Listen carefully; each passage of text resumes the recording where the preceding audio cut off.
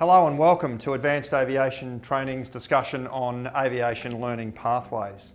The information contained in this lecture will be available on our website, advancedaviation.com.au.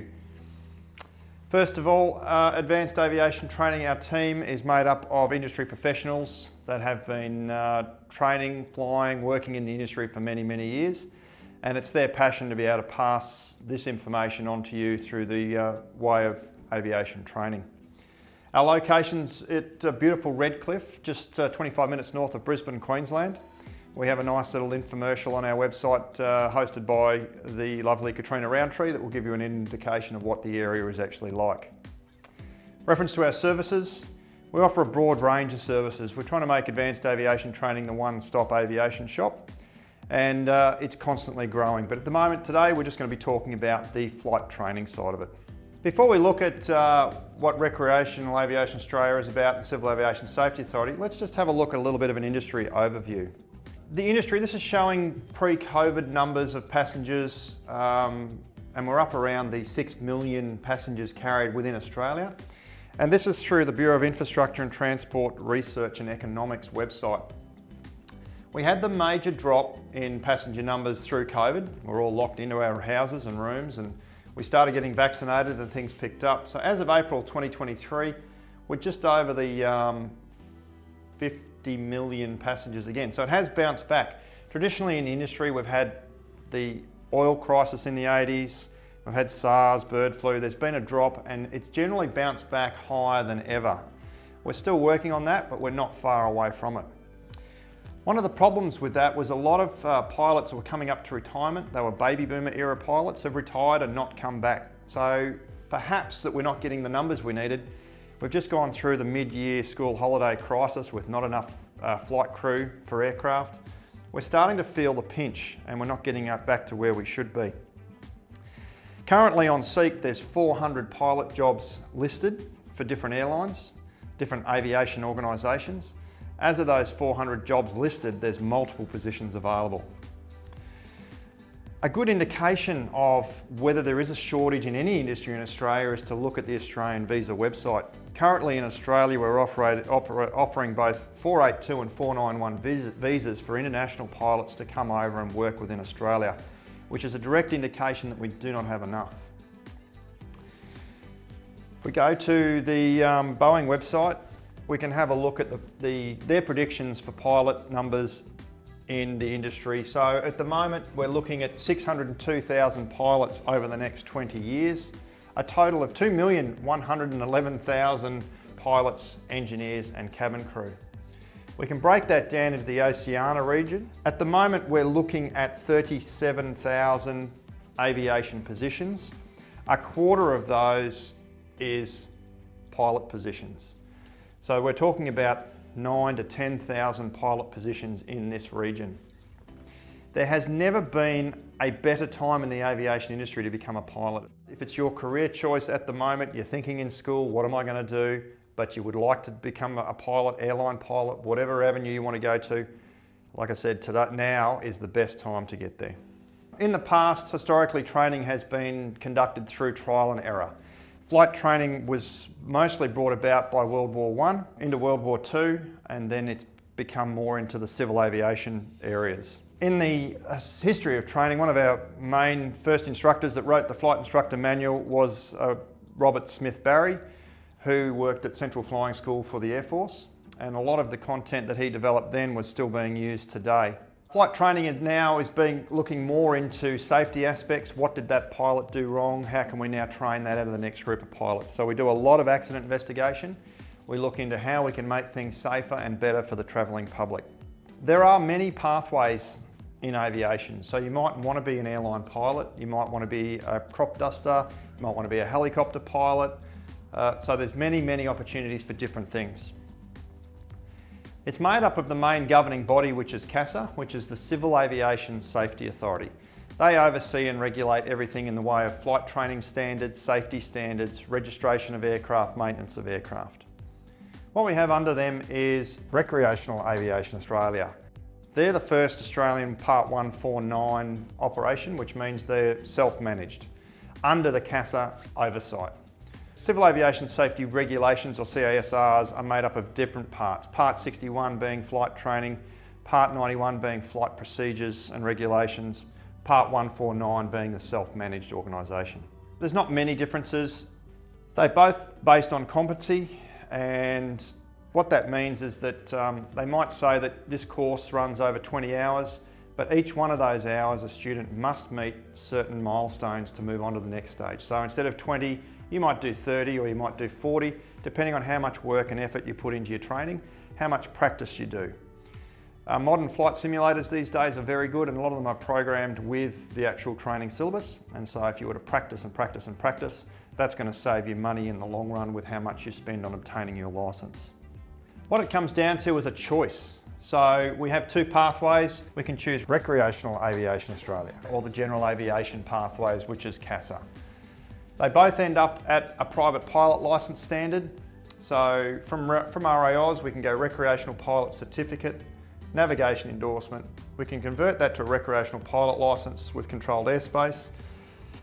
And then after passing all the exams, do a private pilot licence flight test. The Recreational Pilot Certificate, or RPC, involves a minimum of 20 hours flight training, which includes 5 hours of flying by yourself to obtain some more confidence. So 15 hours with an instructor, 5 hours by yourself.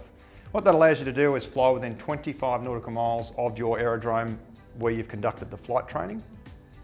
Every one of these hours counts towards your General Aviation Recreational Pilot Licence.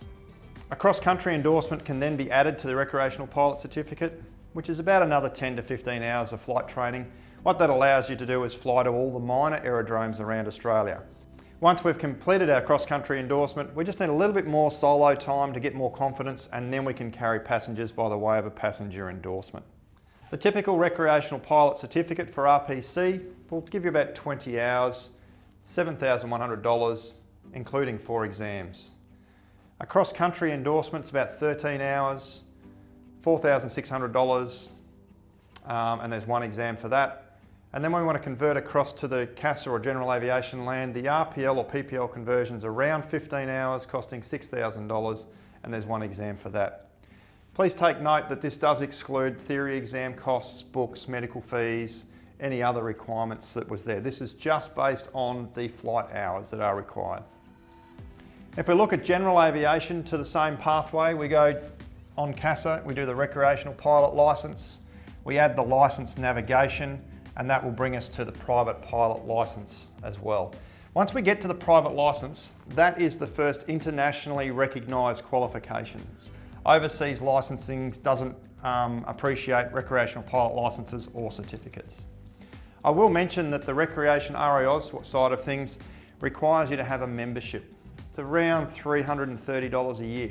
The best thing about that membership is the pilot insurance that you get with that. So if you injure yourself during flight training, if you trip over some ground equipment and break an ankle, the insurance that's offered by Recreational Aircraft Australia and their membership is well worth it. Once we've completed our private pilot licence in any manner, whether we've gone recreationally or general aviation, we can then work on getting our commercial pilot's licence. That will allow us to operate commercially within the industry and finally make money from the qualifications that we've gained. The recreational pilot licence in CASA is a little bit more involved. It's about 30 hours of flight training. Again, you get to fly within 25 nautical miles of your aerodrome. We add the private pilot licence to that. That allows us to fly anywhere in Australia, including the major aerodromes then. That gives us our controlled airspace. And then what to do with a commercial licence, well, that's up to you. We said there's many pathways once you've got your commercial licence as to where you want to go and work. When it comes to the CASA licences, the recreational pilot licence can be completed in 30 hours as the minimum hours, costing around $13,000. There is 4 or 5 exams included in that to get to that stage. When we go moving further on into the PPL or the RPL, so you can add recreational pilot licence navigation or you can add the PPL. We've quoted the same amount of hours, about $7,800 or $7,900 with either the PPL or the RPL navigation exam, so you get to choose which way you want to go. People have the choice because the PPL exam can be quite difficult. compared to the RPL navigation exam. Once we've got to this stage in the PPL, we want to become a commercial pilot. There is certain hours that you must have to be a commercial pilot. In the non-integrated course, which is the only one we offer here at Advanced Aviation Training because it's the only one we really believe in, it should be 100 hours of piloting an aircraft by yourself and 100 hours of dual instruction. Once we get close to that, we start the commercial conversion from PPL to CPL, which is 36.5 hours, about $36,000, and there's 7 exams that need to be completed through CASA. What that doesn't include is the extra command time that you will need between PPL and CPL. So basically you get your PPL, you need to go and practice with that for about 60 hours, and then you need to come and do the commercial conversion. What we like to do here is the combination of both licenses. So we like to go through Recreational Aircraft Australia, get the RPC and NAV, do the RPL conversion, and then move into the private pilot license. It is a little bit cheaper overall when you get to your commercial license, but that's not the main contributing factor. The main contributing factor is that you get 2 qualifications for the price of 1. There are many, many pilots around Australia working as Recreational Aircraft Australia flight instructors, and as such they've made a career of that and businesses out of that. So there is that path, and if you've just gone through the whole general aviation ecosystem, that is not readily available to you without going back and doing more training. So it's best to get the 2 qualifications from the get-go, make yourself more employable in the industry with more options. Once we've done that, we do the PPL and then, as we said, onto the commercial license. Looking at the training overview, the costs are slightly reduced, so we're looking about $3,000 to $4,000 difference between the combination of both and just doing the CPL, which is a little bit more costly. As I said, increased options for flying, more employment options, extra qualifications, and proficiency on different aircraft types. When you are in that building your hours stage, as discussed between the PPL and CPL, having the Recreational Aircraft Australia certificate will allow you to get access to more aircraft types. It doesn't matter what type of aircraft you build that command time up in. Some of it can be in gliders, some of it can be in RAAus, some of it can be in general aviation. It's entirely up to you where you get that experience. There are certain requirements that need to be met, as in the size of some navigation exercises, how much cross-country or navigation time you have. But having the recreational certificate obviously gives you more options, a lot more options to access aircraft at a cheaper rate to build up that command time.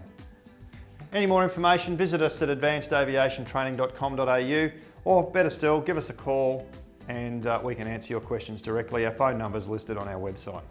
Thanks for watching.